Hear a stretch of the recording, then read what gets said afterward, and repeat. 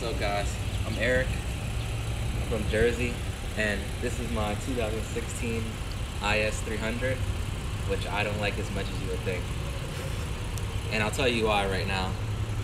I have four main reasons for this. And this is not a bash on Lexus. Lexus is a reliable car. They won reliability, best reliability for the year, I guess, 2018. So here's the actual 3-year ownership cost on this car, all the issues, I guess, little problems that it has. So let's take a look here. It's funny, I know we're in Jersey, I still don't put lights in front of my car. I just don't do that. But let's go over. I had no accidents with this car the entire time. Thank God for that. But unfortunately, I've had a tire blowout on me once.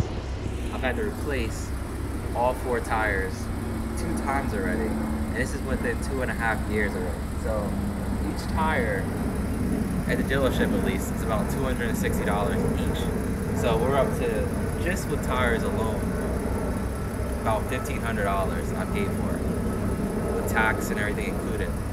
They gave me some discounts with labor. I know you guys are gonna say you could probably get a better price at a different place, but this is a leased car, so I'd rather just take it to a dealership, get the maintenance records done, and this is what it costs. The other thing, going to the biggest problem with this car, so about 259 horsepower, correct me if I'm wrong. This car only averages 19.7 miles per gallon. I'm not exaggerating, I'm not gassing at all. Like, this is exactly what it averages. And I had this car, look, for 43,000 miles I drove it already. And this is the best gas mileage I've had. And it's in eco mode right now, as you can see. It's not fast enough to have 19 miles per gallon, in my opinion. This is like high. This is a high range. I've been kind of stretching it out, driving extra slow to get this up to make Lexus look better for this video, probably. But that's a big problem. Number 3 reason. There's no digital clock anywhere in this car. This car is a 2016, and there's no digital clock. The only clock in this car is this analog clock here, which now that I touch it, actually feels pretty cheap too. I mean, it's a lot of plastic. It's a nice looking interior. I can't complain about that. It has heating, cool seats. It has all this stuff, I guess, as far as like luxury is concerned, but the tech is out of date, even for this year. To give an example, one of my friends bought a Kia. I don't know the exact name of the Kia, but he bought a Kia, and it has Apple CarPlay. It has everything in the same year as this. This car has no Apple CarPlay, which is my 4th point. We tried to go to New York City, which is only about 40 minutes from us, and use the car GPS. Not an option at all. I know people are gonna say like no cars have that really still, but this thing took us, if you know Jersey, took us to the middle of Newark.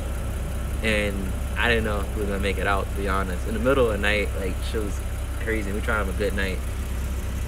Come look at this. This has no, like, it just looks so old. This must be from like 2012, 2013 at the earliest, and it still looks out of date. It's slow, it's clunky, and it's just not, you know, it doesn't even make sense. Like, what town are we in right now? You can't tell. But I'm gonna be doing a full car review on this very soon. Full review, at least 10 minutes, I promise. And we're gonna show you, I guess, everything about the car, the good and the bad, instead of just the bad. But I had to call Lexus a little bit for reliability because they claim to be so reliable. And my Porsche Boxster costs less in 2.5 years as well, because I get cars like every 2 years, every 3 years or so. It costs less than this, and pretty much every car I've ever owned, this is the most expensive car, and it's a lease, and I've still have to put out more money for it. So that's not including what the dealership covered. So I just wanted to show you guys that before you like jump on it, because when I first got it, you know, the all-wheel drive is attractive. I haven't had an issue with that, but look, I mean, it looks like a nice car. It's reasonably priced. I think $51 for this, I believe, with the lease. And it's a very attractive looking car. I'll get it cleaned up for you guys in a review too. And I'll do a 0-60 startup. I'm also gonna be doing a Maserati soon, so that's gonna be much more fun. And maybe in a Ferrari, we'll see when we go to the dealership. We're actually looking at the Maserati Gran Turismo right now, so that's another thing we're doing. But as far as this car, decent in the snow. Tires are not great, obviously. You need winter tires. It can get through it because of all-wheel drive. I'll say that. One benefit. But it's been overall kind of a disappointment. Just not a very like fun car for somebody in their early to mid 20s. You're gonna want something just looks more sporty than it is. I'll say that. That's basically what I'm trying to get to here. But I have much more reviews coming up for you guys. More inside tips. I've been studying cars my whole life, so I got a lot of information to share. And we're gonna be showing some really cool, not just like the exotic Lamborghinis, but I'm looking for like cars you never see. I guess Doug would be another person who does it, but I'm just trying to bring it to a new level. So you'll see more coming up. Stay tuned.